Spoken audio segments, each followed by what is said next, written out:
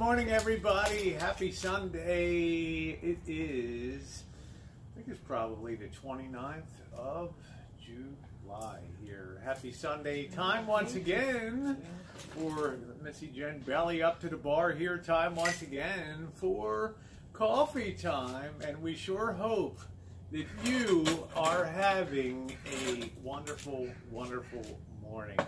Got a lot of things to talk about, YouTube, social media, but let's get to some other things first, because Missy Jen, we're always concerned when things happen on social media, and we just find ourselves, you know, when people are fighting and having disagreements, you know, it can be tough, and things can really, would you say, really amp up a lot. So, but let's get to other things. Number one, the California wildfires. We have a lot of people checking in with us and asking us, you know, our situation, because of course we were right in the middle of the worst wildfire and deadliest wildfire in U.S. history last October.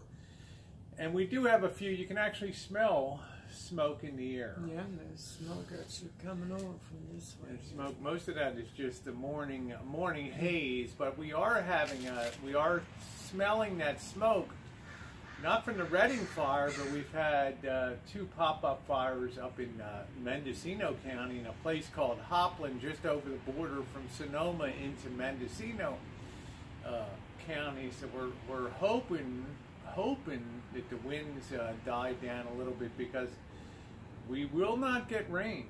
We never get rain out here in the summertime. So a lot of people, unless you live in the area, you're unfamiliar with the climate here. It's a very Mediterranean climate, and it's sunny every single day. We don't have thunderstorms. We have very dry, very low humidity, so things tend to dry out here. So also want to give a shout out to Whiskey OG, our friend from up in Shasta County. He had to evacuate with his family down to Sacramento. He was having some real breathing difficulties, and Missy Jen, you can identify with that after last October. My suggestion, if you're in those fire zones, do what Jen did and get those masks, those micron masks. Yeah. The one that have that little filter thing. The filter is very, very important in these fire zones, because you're continually exposed to this for days and days and days and days. So Whiskey OG, you will be always in our thoughts and prayers, and the best to you and your family. They're sheltering down in Sacramento, and he did a short video last night commenting that he's breathing a lot easier, which is really good. Number two, Jen, we have a wonderful friend, Sue Pete, out in Kansas City, and of course Sue knows Kansas City is right up there as one of my favorite cities in America. Jen will tell you that. I mean, the barbecue. You lived in KC, for a while, and it's a great foodie town. It's a great town for culture. I so much prefer to St. Louis, Missouri. It's just, to me, a lot more civilized. Absolutely, there's a lot more interest. Yeah. It's the Queen City, really, of the Eastern Great Plains. And Sue lives out there, and we love Sue Pete, and she's wonderful. Missy Jen, she sent us some Gates Mall barbecue sauce, Kansas City's own barbecue sauce, which is great. We love that, and thank you, honey. We can't wait to try that out on some ribs. And then she sent us Jack Stack, Fiorella's Jack Stack barbecue, and in 1957, Russ Fiorella opened Fiorella's Smokestack Barbecue and established his family name as the one to know in his city, world-renowned for great barbecue. His son Jack extended the legacy to Jack Stack Barbecue, which continues to serve remarkable hickory-cooked barbecue in Kansas City and beyond. JackStackBBQ.com. Thank you, Sue. Thank you. Wonderful. I will get out to Kansas City, guaranteed. We will be getting together, hanging out, and I'm going to buy you some barbecue. So how about that? Missy Jen, we have travels coming up. I'm going to be doing some pop-up videos. A lot of people ask us about the skincare, staying young, and some other things. I'm going to have some videos coming up on that. Also, an update on my belly button. You know, I had the belly button ring done for what, the fifth time, Jen? Yeah. And I finally changed that out. Some people kind of noticed the change there. I'm going to have an update on that. And Missy Jen, we're taking off for Reno. We got Tom coming down on Tuesday. Our friend from the Central Valley is coming in, and it's a real treat for him because he lives over near Yosemite, and he's been probably getting the smoke down there too, coming down Valley. You know, they had to evacuate. They had to pull everybody out of Yosemite.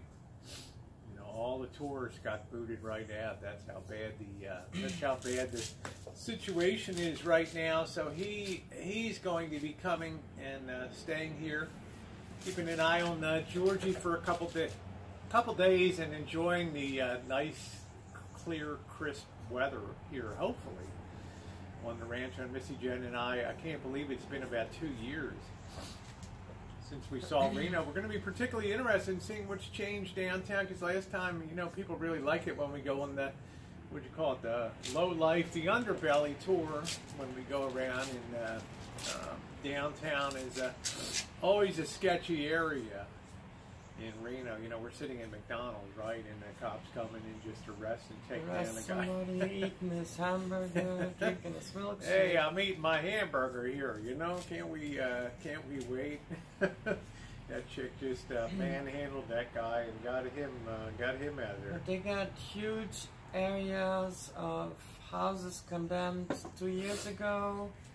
They were all boarded up, and that was supposed to be all torn down, and be interesting to see what happened now after 2 years. Yeah, I think the city condemned a lot of those downtown properties, and they actually had chain link fences. It was supposed to go to the university, I think. Yeah, I think the University of Nevada, Reno campus was going to use that to erect student housing, and Missy Jen and I were laughing. That's great. You go down at lunchtime and gamble right then over at the casino across the street. Yeah, go ahead. Make sure you go down for lunchtime and drop your get your player money card from college, and you get the college break there, and go have a blast at the casino every day. Huh? Right. Mom and Dad will be right. happy, you know, when the tuition goes down the shitter. By the time you're done with college, you're like 100,000 in the pits. That's it, right? And then make sure to pay off your marker, or you can't graduate, right? You got to pay off your marker.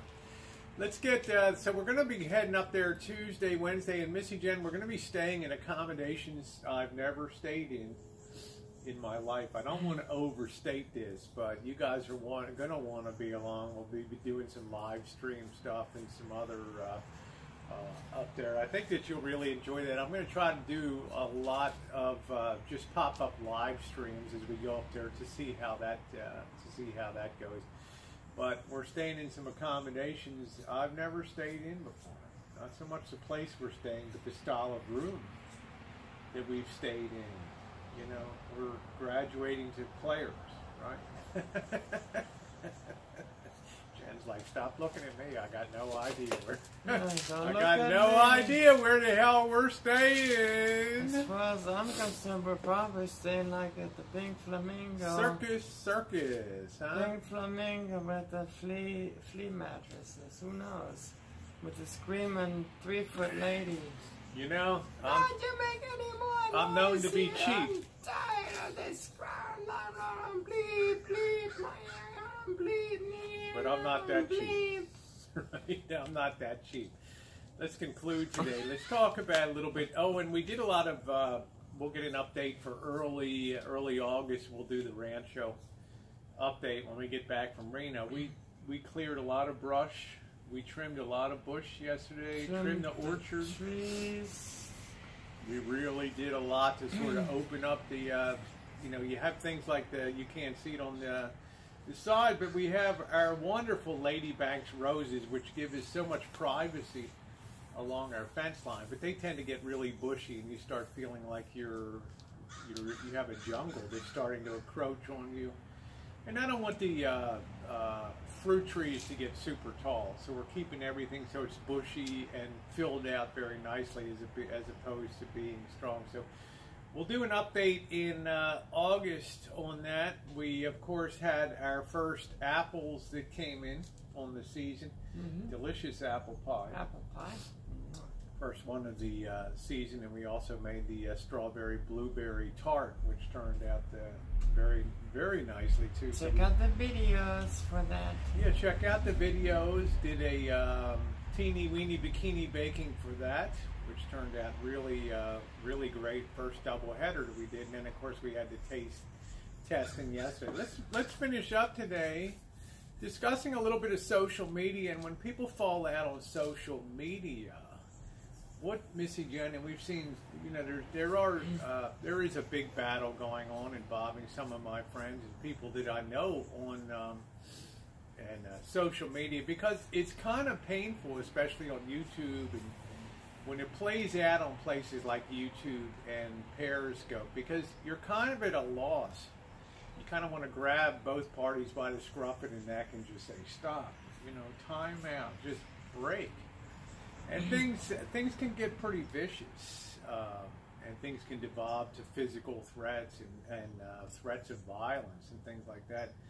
So we Missy Jen and I, we talk quite often about this. And Jen, our question is, at what point does it end? You know, what's the end game?